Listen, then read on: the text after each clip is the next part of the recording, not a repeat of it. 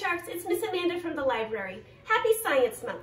This week we're learning about the great minds of science, and today we're going to read about Ada Lovelace.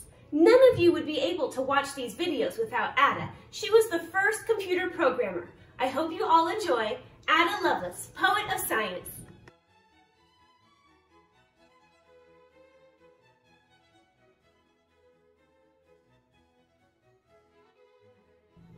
Ada Lovelace, Poet of Science, the first computer programmer.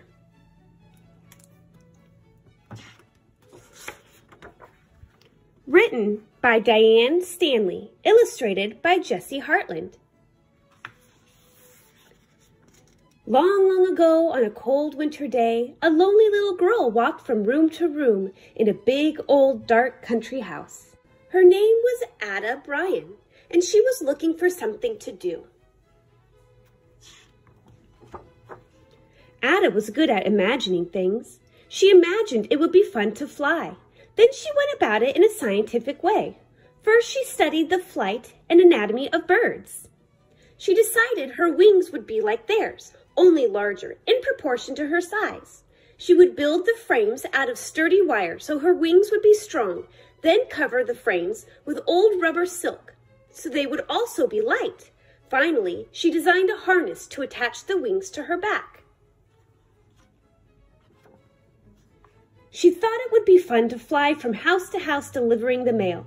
She'd need to bring a bag for carrying the letters, a map, and a compass for navigation. She decided to write a book about her flying project, illustrated with pictures and diagrams. She would call it Flyology. And when she had finished that, Ada had a plan to build a steam-powered flying horse. Her mother, Lady Byron, was away at the time, so Ada sent regular updates on the flying project. She signed the letters, "Your affectionate young turkey," or "Your affectionate carrier pigeon." She had never been so happy, but Lady Byron was worried. Ada seemed overexcited. Worse, she showed dangerous signs of too much imagination. In other words, she was acting like her father. Ada's parents were as different as chalk and cheese. Her father, the famous poet Lord Byron, was a worldwide celebrity, the rock star of his time. Her mother, Lady Byron, was interested in math and science. She was rational, respectable, and strict. The marriage only lasted a year. Ada never knew her father. He left England soon after she was born and died in faraway Greece when she was 8. She wasn't even sure what he looked like. His portrait had been covered with a cloth. Being Lord Byron's daughter shaped Ada's childhood in important ways. Ada's mother wanted her to be calm and rational, not emotional and creative like her father. She hoped the study of math and science would suppress her daughter's imagination, so Ada was given a world-class scientific education. Her imagination was not harmed in the least.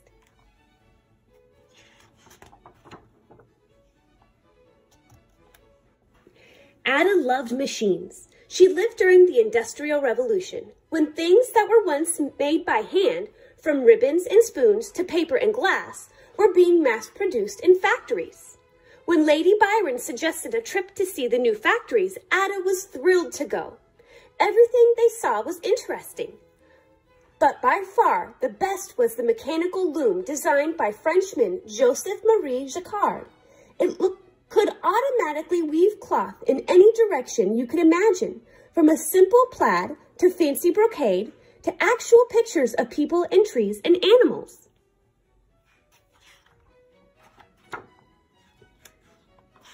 But how did the loom know which patterns to weave? That was the amazing part. The design was translated into patterns of holes punched into heavy paper cards.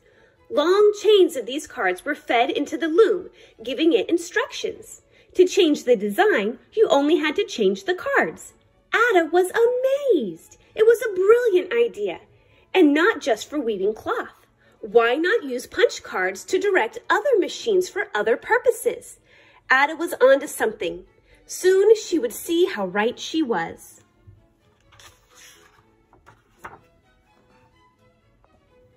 At 17, Ada's quiet childhood came to an end. Her mother took her to London for the summer, social season, a round of teas, dinners, and dances.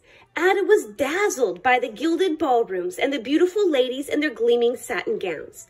Everyone wanted to meet Ada because she was Lord Byron's daughter. But Ada didn't know what to say to them. She didn't care about fashion, fox hunting, or court gossip. Then she went to one of the weekly gatherings at the home of Charles Babbage, the great mathematician and inventor. All the interesting people went to his parties, from writer Charles Dickens to scientist Charles Darwin. As Ada moved through the crowd from one amazing conversation to another, she grew almost dizzy with excitement. They talked about important things, astronomy and politics, literature and art, and the latest engineering marvels. These were her kinds of people. A few days later, Ada went to see a working portion of Babbage's new invention, a calculating machine called the difference engine.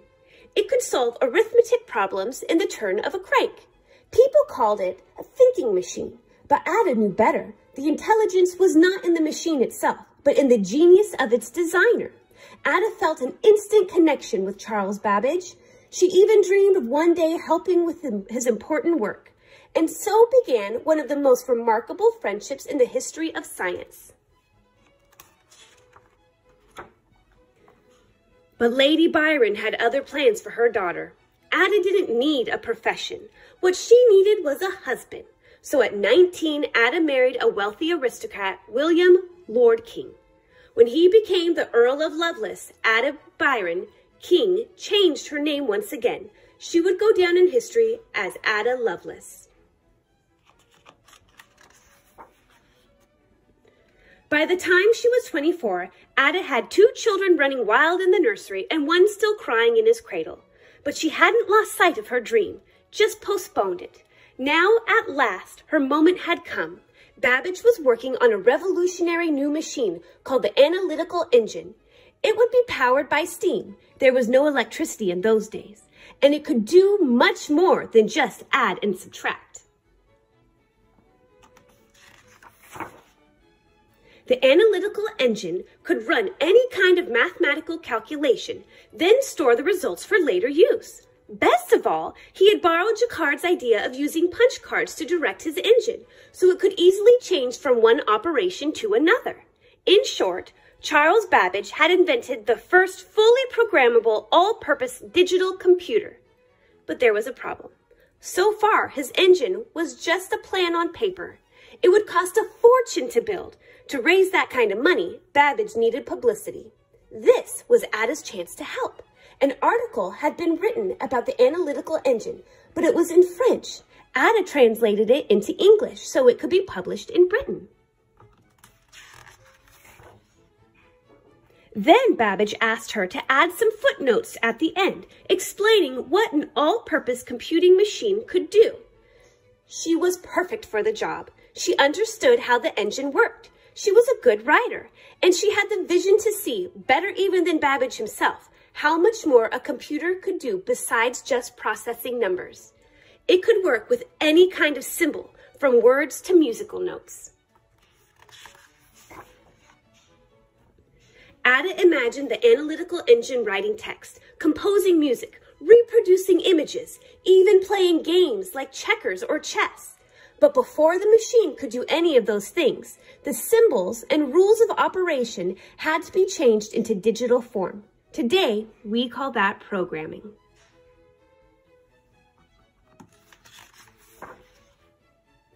Ada needed to explain to her readers exactly how that could be done. As an example to work with, she and Babbage chose an extremely complicated series of calculations called the numbers of Bernoulli. And then Ada showed step by tiny step how they could be coded for the machine. Finally, after 9 months of meticulous work, Sketch of the Analytical Engine invented by Charles Babbage was published.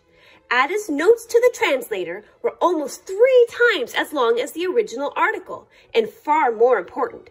Yet she wasn't credited by name, only the initials AAL. She was afraid her work wouldn't be taken seriously if people knew it was written by a woman. Ada didn't care. The girl who had once dreamed of flying, who longed to do something important with her mind, had soared at last. She had looked into the future and imagined a computer age that wouldn't arrive for another 100 years. And in demonstrating how to code the numbers of Bernoulli, Ada Lovelace had written the first computer program ever published.